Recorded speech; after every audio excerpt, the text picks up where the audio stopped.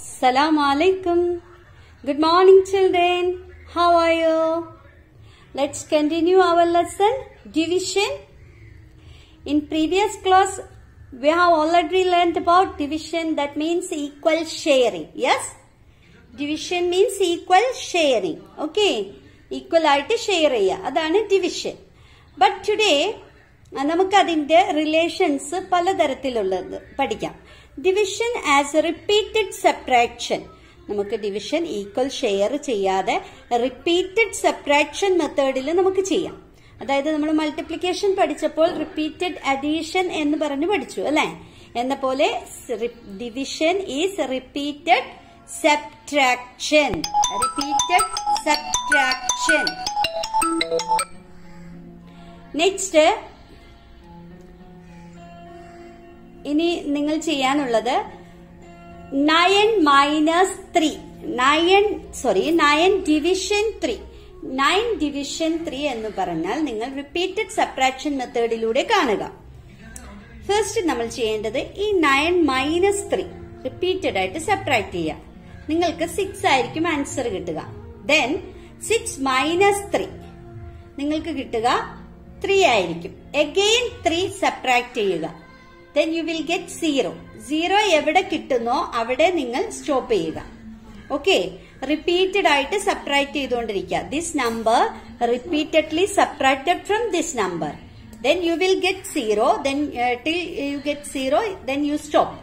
Then count ചെയ്യുക. How many times you repeated subtracted? How many times? First time, second time, third time. അതായത് 3 പ്രാവശ്യം നമ്മൾ repeatedly subtract ചെയ്തു. Okay, this is എന്താണ്? ഈ 3 എന്ന് പറയുന്നതാണ് നമ്മളുടെ ആൻസർ. ഓക്കെ, നൗ 24 ഡിവിഷൻ 6 എന്ന് പറയുന്നത് റിപ്പീറ്റഡ് സബ്ട്രാക്ഷനിലൂടെ നിങ്ങൾ കാണുക. എങ്ങനെയാണ് ചെയ്യേണ്ടത്? 24ൽ നിന്നും 4 minus 6, you will get 16. Again 6, you will get 12. Again subtract 6, you will get 6. Again you will subtract 6, you will get 0. 0. How many times you repeatedly subtracted? 1 time, 2 time, 3 time, 4 time. How many times? 4 times you subtracted. That means 4 is the answer. Okay. Now 10 division 5. Repeatedly subtracted. Then 10 minus 5. Then you will get 5 is the answer. Again you have to subtract 5 from that number. Then you will get 0. Then stop the subtraction. 1 time, 2 time. The answer is 2. Okay.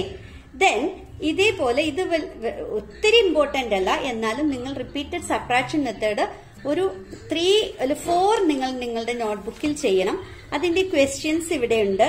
Page number 100ൽ ഇവിടെ കൊടുത്തിരിക്കുന്ന ഏതെങ്കിലും 4 എണ്ണം നിങ്ങൾ repeatedly subtract ചെയ്ത് അതിന്റെ answer കണ്ടുപിടിച്ച് നിങ്ങളുടെ നോട്ട്ബുക്കിൽ എഴുതി എനിക്ക് സെൻഡ് ചെയ്യണം. ഓക്കെ, അസ്സലാമു അലൈക്കും. Then next topic is division and multiplications are related. ഡിവിഷനും മൾട്ടിപ്ലിക്കേഷനും related ആണ് എന്ന് കാണിക്കുന്നതാണ് ഇനി നമ്മൾ പഠിക്കാനുള്ളത്. ഓക്കെ, സോ നിങ്ങൾ കുറച്ച് മൾട്ടിപ്ലിക്കേഷൻ ഫാക്ട് എഴുതുക. അതായത് നിങ്ങളുടെ 1 to 10 ടേബിളിൽ നിന്ന് ഏതെങ്കിലും ഇഷ്ടമുള്ള ഏതെങ്കിലും കുറച്ച് മൾട്ടിപ്പിൾസ് എഴുതുക. അതിന്റെ ആൻസർ പ്രോഡക്ട്സ് എഴുതുക. 4 times 2 8, 2 times 5 10, 3 times 4 12, 9 times 3 27. Okay, നിങ്ങൾക്ക് ഏത് വേണമെങ്കിലും ചൂസ് ചെയ്യാം. ഇതിന് ശേഷം ഇതിന് നമ്മൾ പറയുന്നതാണ് മൾട്ടിപ്ലിക്കേഷൻ ഫാക്ട്. എന്താണ് മൾട്ടിപ്ലിക്കേഷൻ ഫാക്ട്?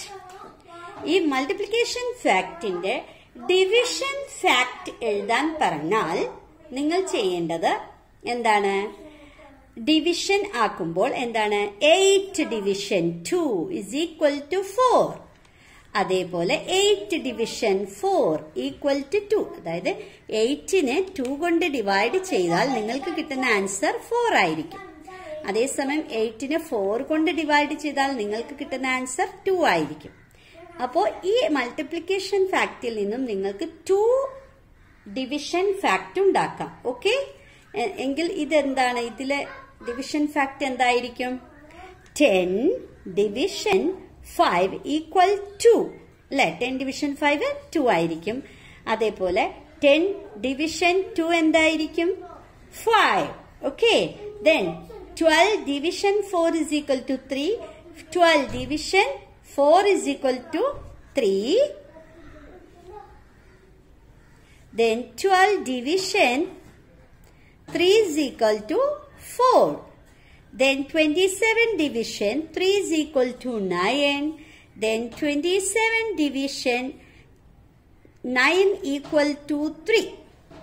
അപ്പോൾ ടീച്ചർ എക്സാമിന് മൾട്ടിപ്ലിക്കേഷൻ ഫാക്ട് തന്നതിന് ശേഷം നിങ്ങളോട് ഡിവിഷൻ ഫാക്ട് എഴുതാൻ പറഞ്ഞാൽ ഇങ്ങനെ എഴുതണം. ഓൾമോസ്റ്റ് നമുക്ക് മൾട്ടിപ്ലിക്കേഷൻ ഫാക്ടിന് 2 ഡിവിഷൻ ഫാക്ട് ഉണ്ടായിരിക്കും. 2 ഡിവിഷൻ ഫാക്ട് ഉണ്ടായിരിക്കും. എന്നാൽ ചില മൾട്ടിപ്ലിക്കേഷൻ ഫാക്ടിന് ഓൺലി 1 ഡിവിഷൻ ഫാക്ട് ഉണ്ടാവും. നോക്കിക്കോ ഏതാണെന്ന്. 2 times 2 4, 3 times 3 9, 4 times 4 12, 5 times 5 25, 6 times 6 36, 7 times 7 49. അങ്ങനെ സെയിം നമ്പർ വരുന്ന മൾട്ടിപ്ലിക്കേഷൻ ഫാക്ടിന് എന്താണ്? ഡിവിഷൻ ഫാക്ട് ഒന്നേ ഉണ്ടാകും. 4 times 2 2, 4 times 2 2. ഒരു ഡിവിഷൻ ഫാക്ടേ ഉണ്ടാവും. ഇത് പ്രത്യേകം ശ്രദ്ധിക്കണം. ഓക്കെ, അപ്പോൾ നിങ്ങൾ ടെക്സ്റ്റ് ബുക്കില് page number 100 open your page number 100. Then division and multiplication are related എന്ന ടോപ്പിക്ക് നന്നായി റീഡ് ചെയ്യുക. ഇത് നന്നായി മനസ്സിലാക്കുക. അതായത് ഡിവിഷൻ ഫാക്ട് 2 എണ്ണം ഉണ്ടാവും. ഇനി ഒരു ഡിവിഷൻ ഫാക്ട് ഉള്ള നമ്പേഴ്സ് ഏതൊക്കെയാണെന്ന് നിങ്ങൾ നോക്കുക. അതിനുശേഷം multiplication fact which are only 1 division fact. ഒരു ഡിവിഷൻ ഫാക്ട് ഉള്ള മൾട്ടിപ്ലിക്കേഷൻ ഫാക്ട് ഇതിൽ നിന്ന് കണ്ടുപിടിക്കുക. അതാ ഇത് 1 ഡിവിഷൻ ഫാക്ട് ഉള്ളതാണ്, ഇത് 1 ഡിവിഷൻ ഫാക്ട് ഉള്ളതാണ്. ഇങ്ങനെ ഇത് ടിക്ക് ചെയ്യാം. ഈ എക്സസൈസ് ചെയ്യുക. ദെൻ ഇത് നിങ്ങൾക്ക് ഫില്ല് ചെയ്യാവുന്നതാണ്. Then write the division fact for the multiplication fact. Multiplication തന്നിട്ടുണ്ട്, ഡിവിഷൻ ഫാക്ട് എഴുതുക. അതായത് ഇപ്പൊ നമ്മൾ പഠിച്ചതാണ്. ഇത് നിങ്ങൾ ടേബിൾ അറിയാവുന്ന കുട്ടികൾക്ക് ഇത് അറിയാൻ കഴിയും കേട്ടോ. അപ്പൊ നിങ്ങൾ എല്ലാവരും ഇത് നന്നായി ചെയ്തതിന് ശേഷം എനിക്ക് സെൻഡ് ചെയ്യുക. നോട്ട്ബുക്കിലേക്ക് റിപ്പീറ്റഡ് സബ്ട്രാക്ഷൻ ഈ പേജിലുള്ള 4 എണ്ണവും ഇതിൽ നിന്ന് 4 എണ്ണവും ചെയ്യുക നോട്ട്ബുക്കിൽ. Okay, But today's portion is over. And one more thing, എല്ലാവരും ജുറൂറു തസ്കയ്ക്ക് ഇന്ന് തന്നെ പേര് കൊടുക്കുക. ഏതെങ്കിലും 2 ഐറ്റംസ് നിങ്ങൾ സെലക്ട് ചെയ്യുക.